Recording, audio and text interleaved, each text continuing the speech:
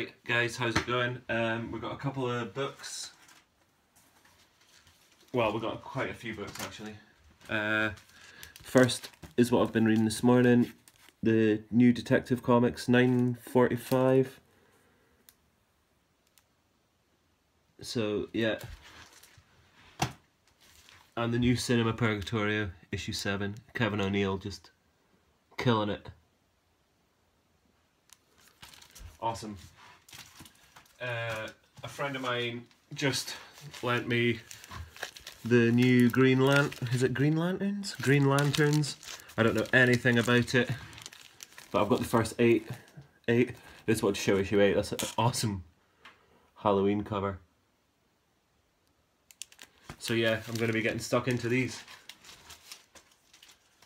The next thing, which I forgot about, I found them in a box in the loft, in the cupboard upstairs, is the Lone Wolf and Cub Dark Horse. I don't think you'd call them mangas, I don't really know what these are. But yeah, there's like 28 of these or something. I've got the, 7 or something here. I've got issue 1 to 7 and then 14 and 15 bizarrely. But the covers are all, that's a Frank Miller cover. And there's like Matt Wagner ones and stuff. But yeah, there's 7.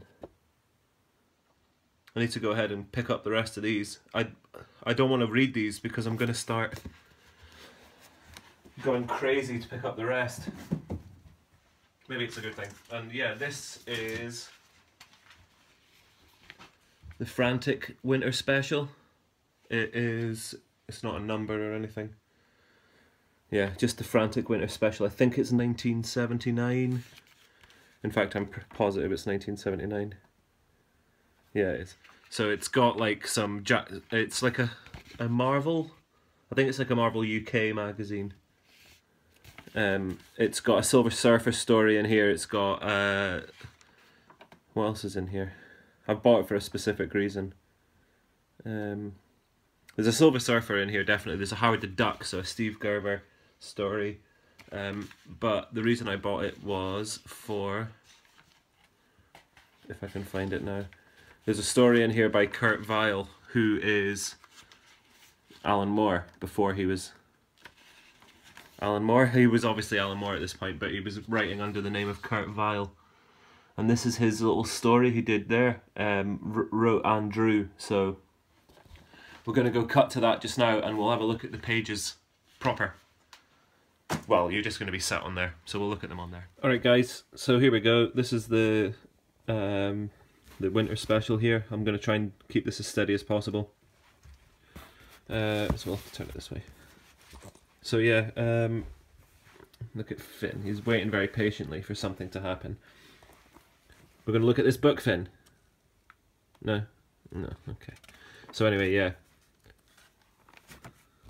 So this one, I was trying to have a look online because this one's all a bit like set out weirdly. Like there's a big margin here and then a small one and then a big one again. If you can see it like right the way through, which it goes all the way until the Alan Moore story where it cuts the bloody side of it off. So anyway, I'll just give you a quick look through the pages. There's not actually any text, like speech bubbles.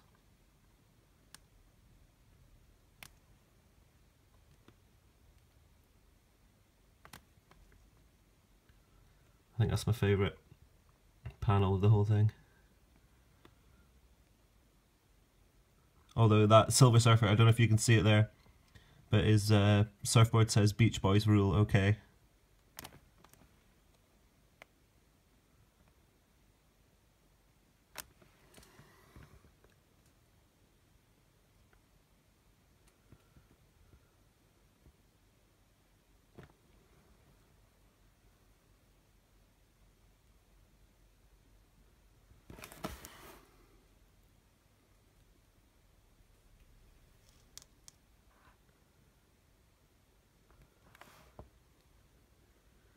Yeah, so that's it. Cool little Alan Moore story from very early in his career. So, there you go, guys. Let's see if Finn will do a trick. Finn, Roll over. Roll over. Okay. Roll over. Roll over. Yeah, nice one. Well done. Good boy. Good boy. Okay, so I've taken out all the Cinema Purgatorio books again. I'll just quickly show you these covers. Each book, so like book 1, has a cover for each story that's in there, if you see what I mean. So they've all got, oh, you can't see the back. They've all got 5 covers, like this. So there's all the 5 covers for each, one for each story. So I tried to get the Kevin O'Neill ones, I can't always. So 2, 3, that's a great cover. That's a story called The Vast. Code Prue. And then back to Kevin O'Neill, so I'm missing 3 Kevin O'Neill ones. Anyway, that's not the point. I've just read 7. Issue 6. I've just read 7. Now, the story The Vast, in here, which is generally the last story, I'll just show you the very last page, because that'll be enough. So, issue 7, and then issue 6 last month's, obviously. They've printed the same, oh no, I'm not doing this very well. They've printed the same story for The Vast in both of these. So, obviously that's an error, but I think it's a lot worse than it may seem. Obviously they can just print the next story next month, but it's going to be a month behind everything else from now on. So I'm away to go and find out, see if I can find out what they're planning to do about that, or if they make issue 8 a bigger issue to put 2 stories in there. Because I don't know what the deal is with this, if there's an end game in it or what. But we're a story behind on the Vast storyline, because we've just had it printed twice. And I don't know if this will get recalled, so maybe that's something to look out for as well. If this gets recalled, maybe go ahead and pick one up, but I don't think it's going to be that much of a big deal. But anyway, they're really cool books, really nice little square bound. But yeah, I'm a bit annoyed about that. Right, so I didn't want to show all of my things, all of this stuff, just because I'm going to be using it all over the month of December. But I did want to show this. I've got this like record box thing. Every now and then you find a record that doesn't have a sleeve, and you still want it. So I've got one of these, so I can put them somewhere. But this was the one that I wanted to show. Oh my word. You might not be able to see it, but it's this is A Christmas Gift to You by Phil Spector. So this is going to be getting played, this gets played every year, countless times, too many times. So I need recommendations. I thought this was as good a time as any to do it. Music, comics, books, films, I guess, too. What do you guys like watching over the Christmas season? And let me know, and I'll check out some of the stuff I've never heard of. I want to find some stuff I've never heard of. I've got a couple of books lined up. Obviously Christmas Carol. And then this that I saw just in a charity shop. This is the Puffin Book of Christmas Stories. I don't know if this is going to be good, or I don't even know what this is going to be. Christmas stories, I assume. And lastly, I was chuffed when I found this one. This is The Santa Claus Murder.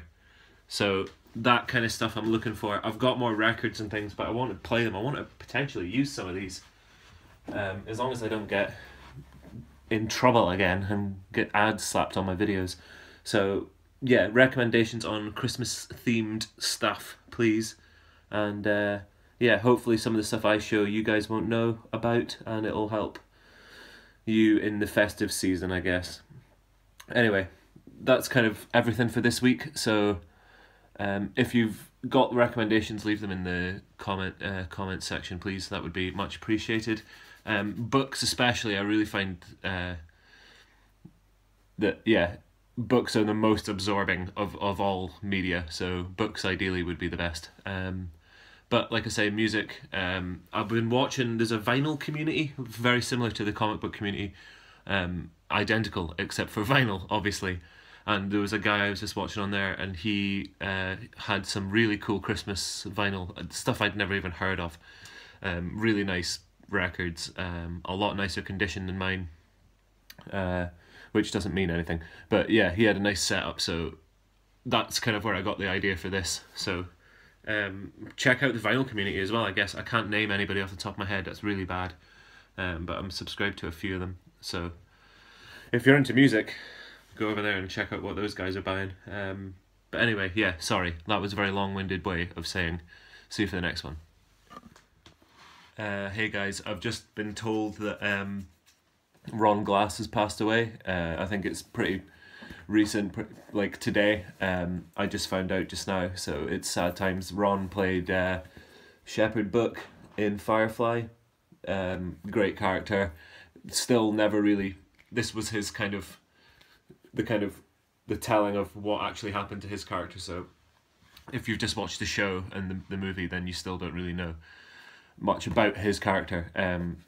But yeah, unfortunately he passed away today. So this is just, I'm just sticking this on the end here. Rest in peace, Ron Glass. And yeah, he didn't care where he was going, because it was how you got there that was the worthier part. So see you for the next one, guys.